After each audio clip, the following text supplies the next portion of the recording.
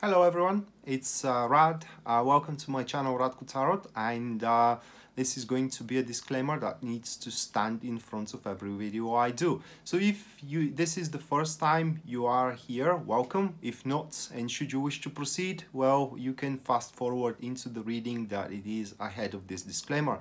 But as a disclaimer, I need to advise you that this is a general reading of the representative star sign, and for that reason, because tarot is very personal divination tool and does require narrative, which in personal readings appear to be your question or the situation that you are describing. The general reading may or may not resonate entirely with your situation, and if it resonates, that's great. If it doesn't, I do apologize for that, but and I wish you the best, you know, with the situation that you're trying to cope with. But if you wish to proceed with the personal readings, or you wish to follow me on Facebook or on YouTube, you know, all of that, or visit my website, all of that is going to be written in the description box down below. And thank you for watching in advance, and now lay back and enjoy the video. Alright, so this is going to be a Pisces Sun, Pisces Moon, and Pisces Rising weekly tarot reading, December 9th to December 15th, 2019. And bear with me a couple of seconds, guys, to shuffle the tarot cards. And we can jump right into it. By the way, I have changed the spread for this week. It's going to be 8 cards simple spread instead of 4 cards enhanced elemental dignity tarot spread. It is just, you know, the simple spreads are more easier to read, so it's going to be a little bit more laid back for me. Right, so the first card, which stands for the topic of your week, that is going to be the Three of Pentacles, followed by the next one here, which represents the energies which are supporting the topic of the week, that is going to be the Five of Cups.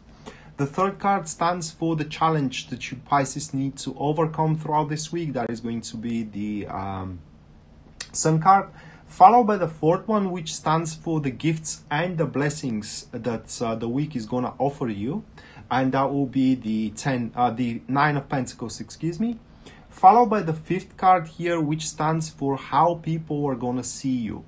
That is going to be the Ace of Wands, followed by the next one, which stands for the what can help your long-term goals here throughout this week, and that is going to be the Knight of Wands, followed by the next one, which represents what can hurt your long-term goals. That is going to be the Six of Swords, and the last one, it is the guidance that tarot is offering to you for the week. We have the Page of Cups. All right, so the topic of the week and the energies, these two cards. So we do have the Three of Pentacles for the topic and the Five of Cups for the energies that are supporting the topic. We have a second goal, but this time around, this second goal over the endeavor or over the enterprise is going to be aligned with everybody around. This is about a second chance or a second try here with the Five of Cups, and it is about the denial of saying it's not gonna happen. Okay, so it's more like a determination to make it happen, despite that everything around or everybody around is telling you that you can't do it. Not everybody around, because the Three of Pentacles here suggests that there are people believing in you, people believing into your capabilities, people believing that you can do it, and therefore those people are going to support you through your development, career-wise or relationship-wise. People are going to support you to be with a specific guy or a girl. People are going to support you going for that job. People are going to support you doing this enterprise, and so on and so forth. For a reason being is that those people who are supporting you are going to understand and see that that is at this moment everything you want, Okay, and so they will try to do whatever they can to help you achieve that goal, which includes, by the way, quite of a meaningful conversations that you're going to have with them, and those people are going to criticize you one way or another, not with the bad emotions and bad feelings, not to make you feel bad, but to make you understand what is the best move at that particular stage. So it's kind of like people will try to teach you something. Okay, but definitely with the Three of Pentacles and the Five of Cups, we do have like a return. Take it that way, that you have tried something, you failed, and now you return to try it again, with this time a much more bigger potential this thing to happen around. So what is the challenge here? The Sun card. That is not good at all. The Sun card here points that it will be very challenging to make the thing to grow, whatever you're after, relationship or a career. Not impossible, but very challenging. For one reason, it is because you do have a lot to do. The states that you are finding your current goal, it's very unnatural according to the Sun card, and you're going to find it very challenging to bounce it back into a natural state. Additionally to that, the Sun points to, in this particular position, into overconfidence, meaning that you see how much support you have. People were giving you all kinds of advices. People were willing to step in for you, and so on and so forth, and you can leave your guard down. You can become lazy, and so on and so forth. So it's going to be challenging to maintain the vitality of your spirit, to maintain the eager, if you will, of your spirit as well. So the next card points to the blessings that the week is going to gift you with, and this is the blessing of success. The Nine of Pentacles here points that the universe itself is going to bless you. It's like laying its palm over your head, helping you with everything you touch and everything you do, and that's why it will require from you courage to believe in yourself throughout this week, because it's truly the Nine of Pentacles. It's about the big endeavor, the big fish that you catch in the murky waters, all right? And once you catch it, you should not let it go, but instead, keep on developing into that direction. So the gift itself, if I have to summarize with this card, guys, it is that what is going to come out as a potential or as a unfoldment of this thing that you got bounced back into is going to exceed your expectations. Is going to be much bigger than you have previously imagined. So just to give you an example here, you tried to be with someone, you failed. Now you have the chance to bounce back, this time with the support of, for example, her brother or her sister, his brother, his sister, so on and so forth. So everything aligns for you, all right? Of course, you have to fix certain things, but what manifests at the end is going to exceed your expectations in a very good and positive way. So how the people were seeing you here, we do have the Ace of Wands.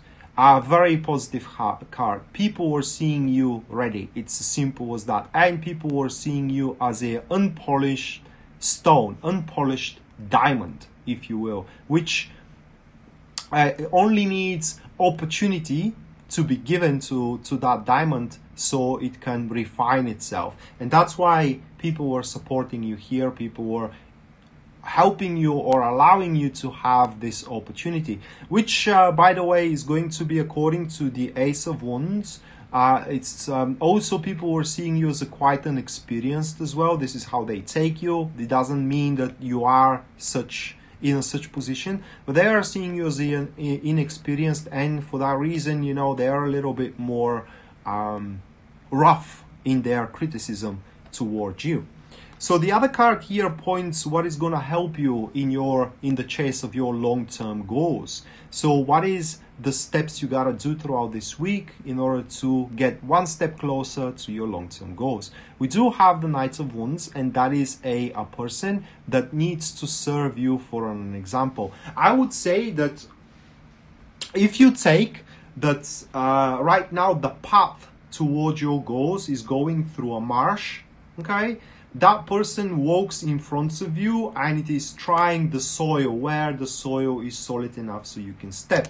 And only thing you gotta do here is to take an example of the steps of this person, his determination, for example, his experiments, draw from that, like draw experience from that, draw conclusions from it, and finally at the end, systemize your future strategy, systemize your future plan, if you will. But I do suspect that the biggest example that that person is going to give you is the enterprising spirit that the person is going to have, and as well the determination to do what the situation requires from you to do. So in other words, not to give up from a challenge.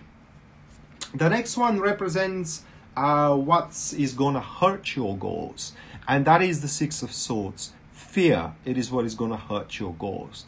It looks like that you are in regards to the long-term goals, there is a quite of a big gap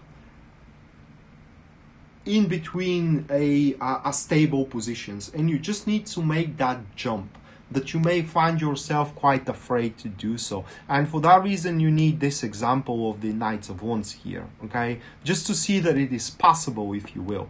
And once you see that it is possible, you're also going to see that there is nothing for you to be afraid of. In reality, you don't jeopardize anything, but instead, whatever action you do from now on, simply only going to improve your circumstances, your personal circumstances. And for that reason, what you should not do here is two things. Fear, you need to overcome your fear, and the second thing is do not gamble. All right, that's why you have this example, to gamble in front of you and to see which move, and so you can see which move is the beneficial move. All right. And the last card it is that we do have as a guidance, and that is going to be the Page of Cups.